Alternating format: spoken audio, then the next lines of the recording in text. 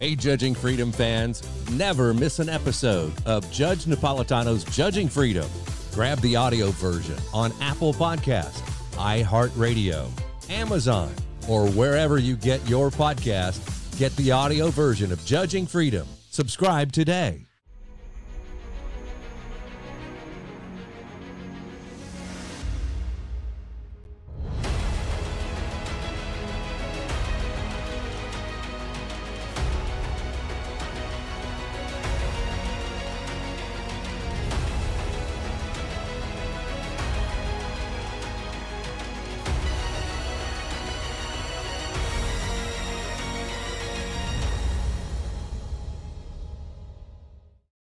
Hi, everyone. Judge Andrew Napolitano here for Judging Freedom. Today is Friday, October 27th, 2023. The world-renowned Professor John Mearsheimer from the University of Chicago joins us now. Professor Mearsheimer, it's always a pleasure. I know you've been traveling around the world, and I deeply appreciate your coming to the show upon your return. We missed you, and welcome back. Thank you. I don't think that we have spoken about the Israeli Hamas conflagration, because I don't think it had happened when last we spoke. So I would love to get, and I know the audience would love to hear your views on this. What are the consequences, in your view, of a full-scale Israeli ground invasion of the Gaza Strip? Well, I think, first of all, it'll be disastrous for Israel if that were to happen. I think they're not going to be successful. There's no way that they can eliminate Hamas.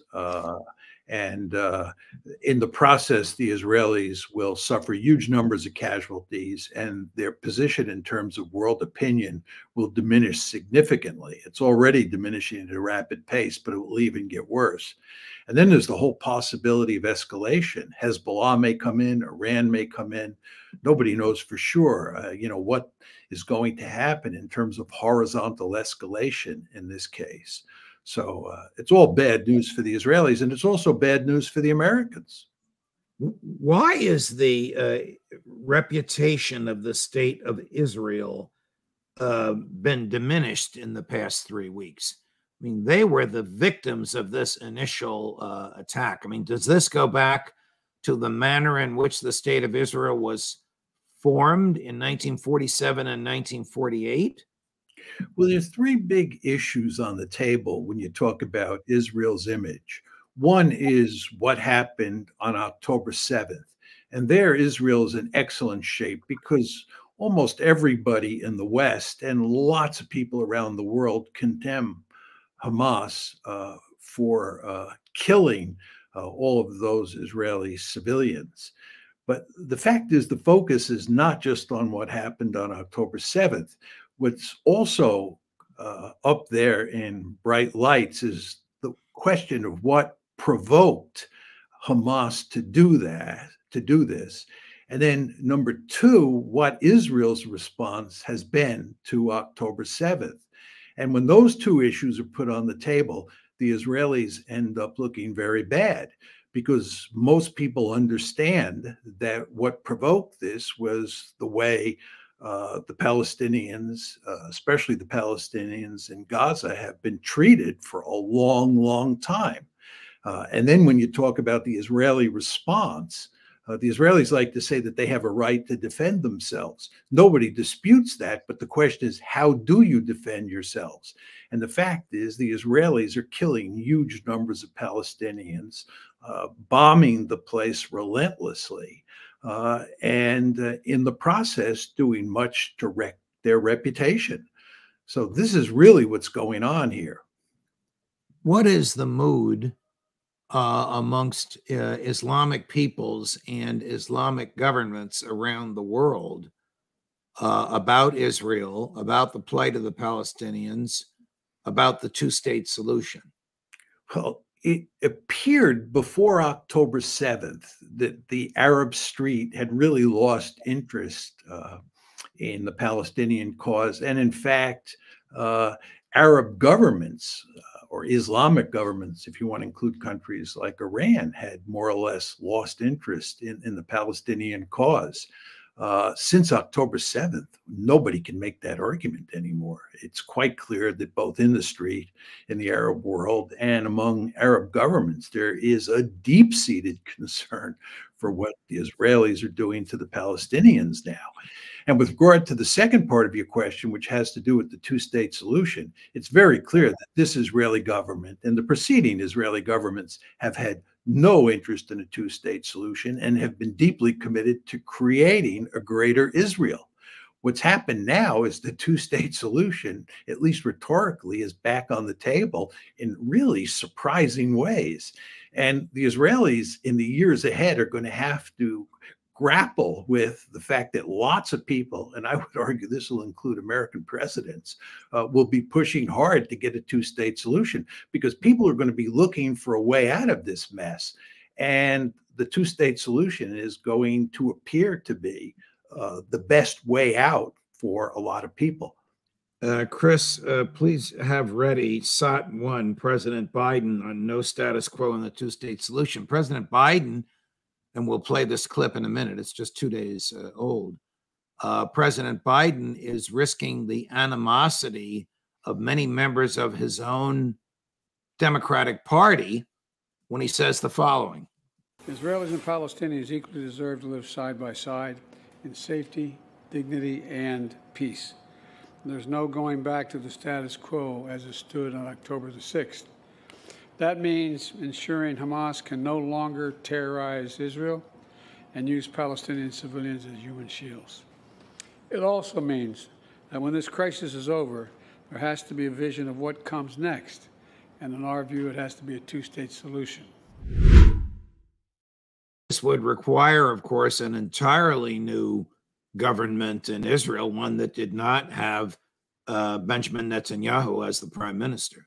Yeah, just a quick word, Judge, on President Biden. If you go back to Jimmy Carter, who was really the first president who pushed hard for a two-state solution, right? There's been no president since Jimmy Carter who has done less to facilitate a two-state solution than Joe Biden.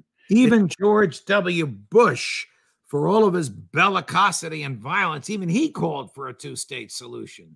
Absolutely. I mean, he understood. Condoleezza Rice understood. They all understood. It's the Biden administration that has paid hardly any attention to the two-state solution. Is this because of an affinity for Netanyahu? Well, I think that the Biden administration and the Netanyahu government thought that they had the Palestinian problem under control, and that therefore it was not necessary to push the two-state solution. You have to understand, and this was implicit in your earlier comment, that if President Biden were to push for a two-state solution, he'd pay a political price for that, because the Israel lobby in this country is deeply committed to supporting the Netanyahu government, and the Netanyahu government has zero interest in a two-state solution. So it made sense from a political point of view for Biden not to push the two-state solution. And also, it looked like Netanyahu could get away without really dealing with the Palestinian problem. But then it blew up in everybody's face on October 7th, and we are really in deep trouble now, both us and the Israelis. Maybe the reasons you just articulated are why Joe Biden said this. SOT 2 on Biden, Chris. Israel has the right, and I would add a responsibility, to respond to the slaughter of their people. But that does not lessen the need to operate in a line with the laws of war. There's no question but that Israel is not complying with the laws of war. And as much as personally I disagree with much of what President Biden has done in his years in office, I commend him for saying that. I agree with you, and I agree with him. As I said before, I think hardly anybody I know denies that Israel has the right to retaliate for what Hamas did on October 7th. But the question is how they retaliate. And if you look at what they're doing in Gaza, it's absolutely sickening. They've killed probably 7,000 Palestinians, and about 3,000 of those Palestinians are children. And they've made it very clear. I mean, the IDF spokesman said on October 10th that they are not launching a precision attack on Gaza sites. In fact, they're interested in doing great damage and destruction. They are doing great damage and destruction, but this is going to tarnish their reputation greatly and make it very difficult for both the United States and Israel to move forward to put this problem behind us. We're looking at film of one of the Israeli incursions. Now, there's two ways to look at this. One is, this is a caravan of armored personnel carriers and tanks crushing the wall between Gaza and Israel, using violence to do so and entering Israel. The other way to look at it is they went back home the same day.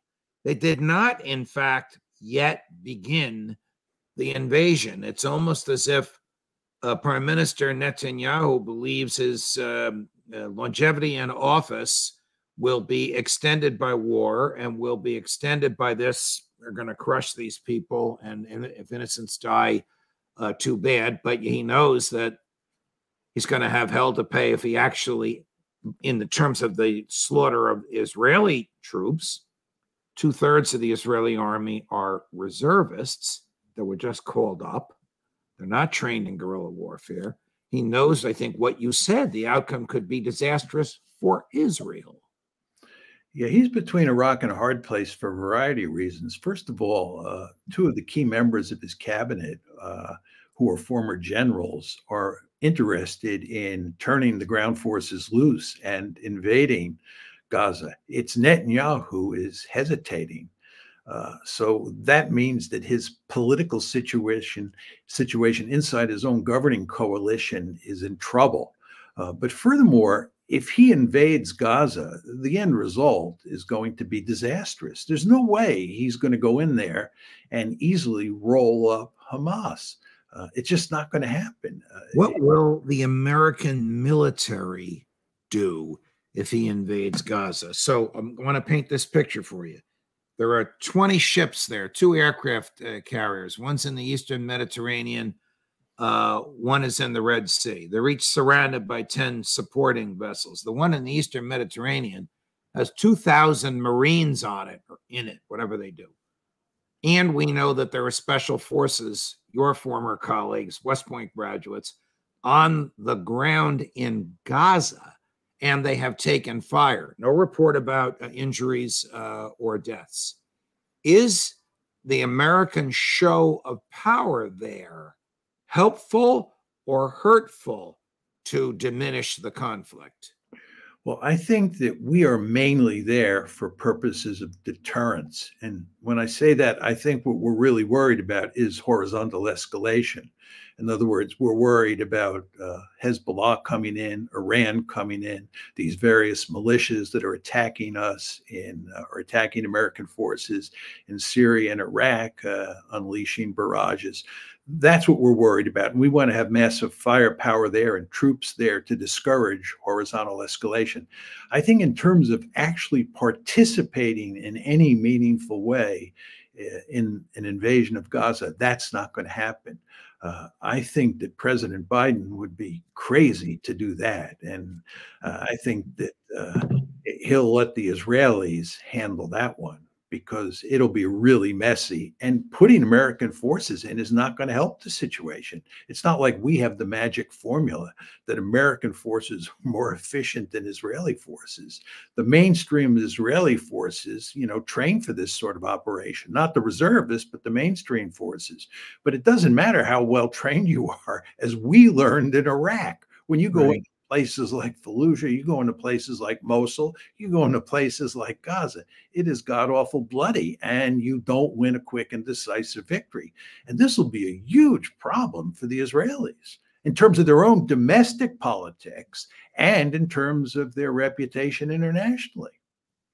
Here's the president of Turkey ranting before the Turkish parliament. They have, as you know, a large and sophisticated military, but It's in Turkish. There are subtitles. I'm going to read the subtitles. He's speaking pretty quickly, and the subtitles come up and go down pretty quickly, but I'll do my best to keep up with them. Here's President Erdogan just about 2 days ago.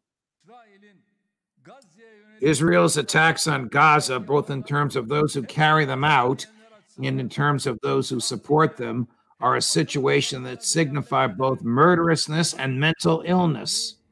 We have no problem with the Israeli state, but have never approved and will never approve of the cruelty it is carrying out like an organization instead of a state. In this picture, the tears that Western powers shed for Israel while turning a blind eye to the cruelty in Gaza is nothing but the biggest example of fraud. Hamas is not a terrorist organization, but a liberation group, a group of mujahideen that is fighting to protect its soil and its citizens. First of all sides need to take their hands off the trigger, and a ceasefire needs to be declared at once. Both Israel's attacks on Gaza and other areas need to stop, as well as the missiles fired on Israeli soil. Direct or indirect talks for the release of hostages need to begin, and this issue needs to reach a conclusion rapidly. The Rafah border gate certainly needs to be kept open continuously for humanitarian aid. For the war not to spread, all actors need to be responsible, and forces outside the region need to stop carrying fuel to the fire under the guise of solidarity with Israel. I call on all other nations that have wisdom and a conscience to put pressure on Netanyahu's government for the Israeli state to return to common sense. I would like to remind of the need to not continue these developments with an understanding of the cross against the crescent. What do you make of that? How do you unpack that, Professor Mearsheimer? Well, I think that his rhetoric is a little hot, and he is, I think, a bit too animated in his delivery. But I think that his view is a view that's widely spread, that's widely adopted outside of the United States, Britain, and Israel. I mean, he makes a lot of arguments that I think make sense, and people in the Arab and Islamic world, in the global South more generally, and in Russia and China accept completely. He's interested in stopping the violence right away. And furthermore, he argues that there is a double standard in the West in terms of judging Israeli behavior on one hand and Palestinian behavior on the other hand. I think it's hard to deny that. His comment that Hamas is not a terrorist organization, it's a resistance movement, is an argument that one could legitimately make. I would qualify it by saying, if you want to call it a resistance movement, it's a resistant movement that does apply terrorist tactics. I think that what happened on October 7th should be condemned. I think it was a terrorist attack, but I think that it is clear that what Hamas is doing is resisting Israel's policies towards the Palestinians. So again, you can call it a resistance movement. You can call it a terrorist movement if you want, but it is all about, Hamas is all about resisting the Israelis and sometimes using terrorist tactics against Israel. The Jewish people, the Israelis in Israel, have always had a social compact with the government. And that social compact was that every Israeli's back would be protected by the government. No prime minister in recent years has better personified that. No prime minister has claimed that's the reason you want me as prime minister. No one has advanced that argument more effectively politically than Benjamin Netanyahu. Has that social compact been destroyed from and after what happened on October 7th on Netanyahu's watch? There's absolutely no question that's the case. And I think that once this war comes to an end, when the dust settles, he will be removed from power. I mean, this is analogous to what happened in 1973 when Golda Meir was the prime minister and Moshe Dayan was the minister of defense. Israel, as you remember, in 1973 was the victim of a surprise attack. It was almost as complete a surprise as the October 7th attack was. And immediately after the 1973 war started, the people of Israel, unsurprisingly, rallied around Golda Meir and Moshe Dayan. And the Israelis eventually won a great military victory, both on the Golan Heights against the Syrians and in the Sinai against the Egyptian army. But still, shortly thereafter, both Golda Meir and Moshe Dayan were removed from power and their political careers were over. And I find it hard to imagine that that won't happen to Benjamin Netanyahu. And if you look at the public opinion polls in Israel on what people are thinking about Netanyahu, it looks like, to use a phrase that my mother used to use, his goose is cooked. Whatever happened to Vladimir Zelensky? And what's happening? What's happening in Ukraine? Well, the whole world seems to be focused on Israel and Hamas. Well, I mean, there's no question that Ukraine, which you and I concentrated on greatly over the past year and a half, has been pushed, off the front page. In fact, it's been pushed onto the back page. I think some of that has to do with the fact that not that much is happening in Ukraine. It's quite clear that the counteroffensive, which started on June 4th, has come to an end. It was a colossal failure. And in fact, it was a disaster for Ukraine. But there's no more big offensive. And it's, if anything, the Russians who are now on the offensive in various places along the front lines. But the Russians are not committing themselves to a major offensive at this point in time. So basically, the situation has settled down for the moment. Is Vladimir Putin taking advantage of the Israeli-Hamas clash in some way, diplomatically or below the radar? Oh, diplomatically, he definitely is, as are the Chinese. What Putin has said is that the Americans failed to deal with the Palestinian problem, and this is especially true of Joe Biden. And the reason that we have this war in the Middle East now is because of the failure of American policy. He's in effect making the point that I was making before about the Biden administration and the Palestinian problem. And of course, he's making the case for a two-state solution, and he's making the case for respecting the rights of Palestinians as well as Israeli Jews.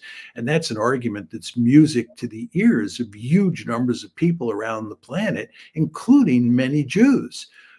So I think that Putin is in the catbird seat at this point in time on this particular issue. And it's the Biden administration that's in the deep mud. Professor John Mearsheimer, always a pleasure, sir. Thank you very much for joining us. Hope you can come back next week. The viewers love you, absolutely love you. I'm reading the comments. It's enlightening, it's instructive, it's courageous, and from me, it's a blast. Thank you very much. I'll see you next week. Of course. Have a great weekend. You too. A busy week, a productive week, an instructive week. And of course, the next one's coming up. We're just about at 222,000 subscriptions. We're going to hit that 250,000 by Christmas. I feel it in my bones. All my personal gratitude to all of you. Have a great weekend. We'll see you Monday. Judge Napolitano for Judging Freedom.